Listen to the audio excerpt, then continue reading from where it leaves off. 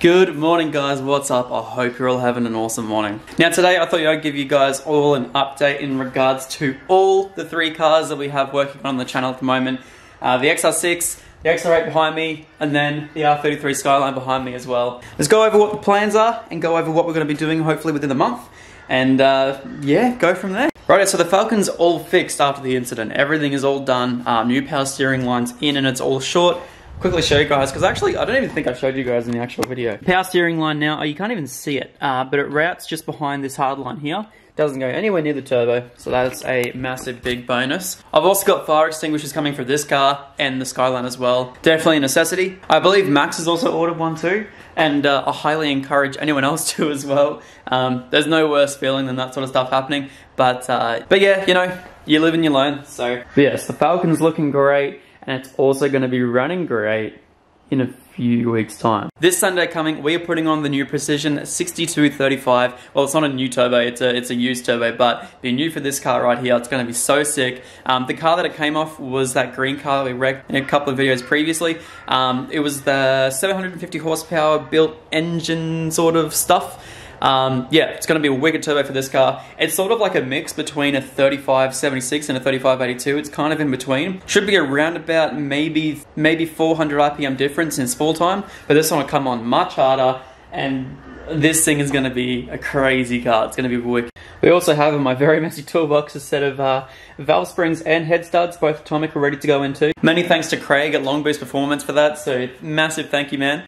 Also have new steering wheel down there for the Falcon, and I got a couple of parts down here actually. I got a plenum for the RB25. I've also got a high mount manifold for the RB25, and we should be getting a turbo soon as Samet gets back to Australia. So also got a TI Automotive 525 fuel pump, which will be going in the Falcon, so that way we can use the 460 out of the Falcon in the Skyline, so that would be awesome. So that's going to help us get to the power level we want with the Skyline. So yes, fuel pump, new steering wheel, valve springs, head studs, turbo, and E85. This thing will be ripping, hopefully around about 600-ish horsepower. I only want it for the number. I know I'm going to use 98 most often. I say that now, but I know when it's tuned on E85, I'm going to want to use that anyway. Yeah, this car here, going E85 and 98, I can change it around with the PCM Tech tune.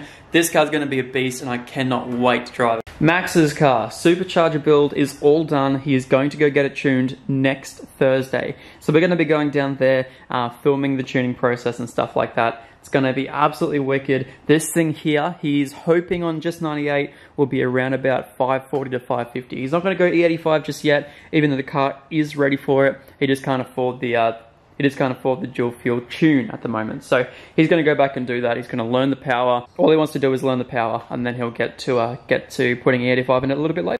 Now we got the good old brekkie roll. So the brekkie roll within a month will have a brand new ECU. If you guys remember a few months back, we actually did the complete engine RB25 rebuild. I learned so much from that entire process. There is a few little things I want to do. I want to get that splitter down the bottom, but the main thing that I'm waiting for this car here to take it out to the track is just getting an ECU for it. I've hooked up with Whitey's wiring, and we're going to be ordering in a new Link G4 Plus or G Plus or whatever it's called.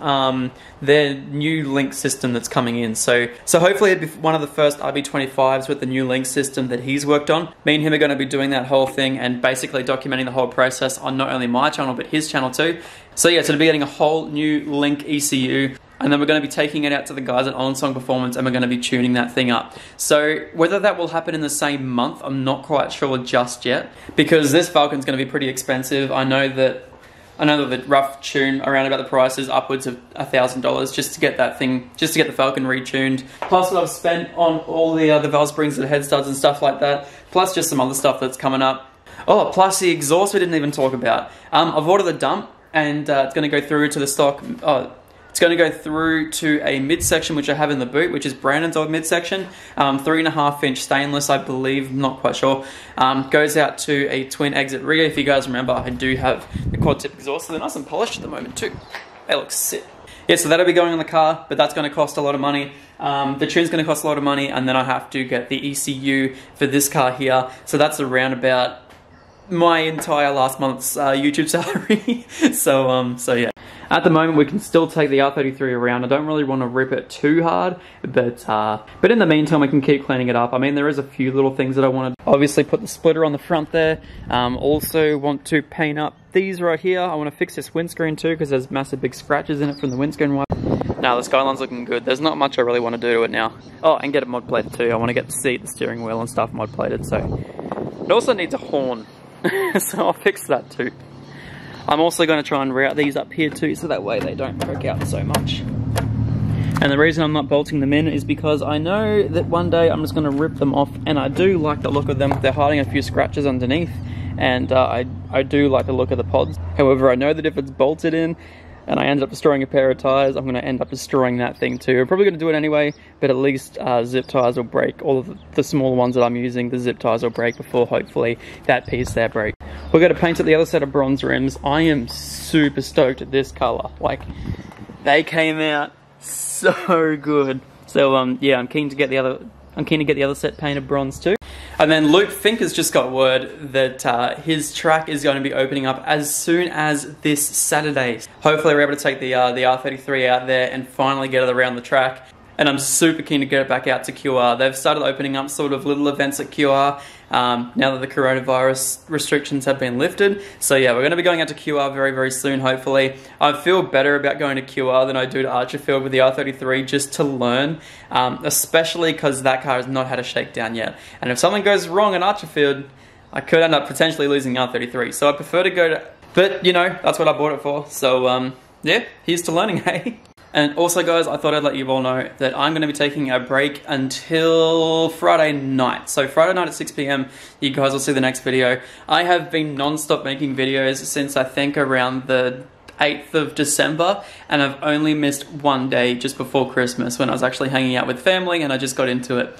But I have not missed an upload. I've been a little bit late, and like the latest I've been is like 7-ish, and they're supposed to come out at 6. Apart from that, I've never been late, never missed an upload. I'm super proud of myself, but I definitely do need a little bit of a break from YouTube. I need a weekend, and I need to, there's a lot of back-end stuff I gotta do. Whether it's Friday or whether it's not, I'm not quite sure, but I'm gonna update you guys sort of throughout the whole process. But I thought I would add, if you guys do want to catch up with all this stuff, I have all of my socials linked down below. I'm still going to be posting on Instagram, Facebook, Twitter, and also, what's that other one? TikTok and Discord. The Discord channel is now up. It's really, really rough, and I'm super, super sorry it's taken so long. The Discord chat link is down below, and I want everyone to go jump on that. I'm going to be talking about builds, showing off your cars, going to be updating you guys with all the latest videos, plus some of my personal updates as well, so we're all going to be on there, and that way, I've started to do a little bit of gaming as well, so I've started to play Warzone like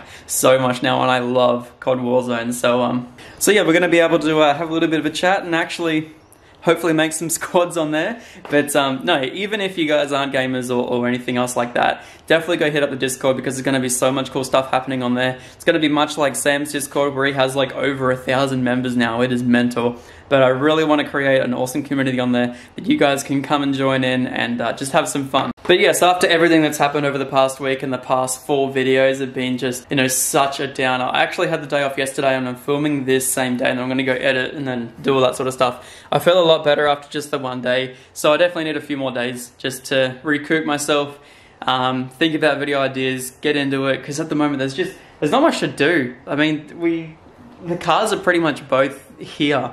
And I'm kind of like leading to go get an AU Falcon and then just send it for a month and then, I don't know, do a giveaway with it or something. I don't know, would you guys be interested in a Thrashed AU giveaway? I don't know what you want to do, but yeah.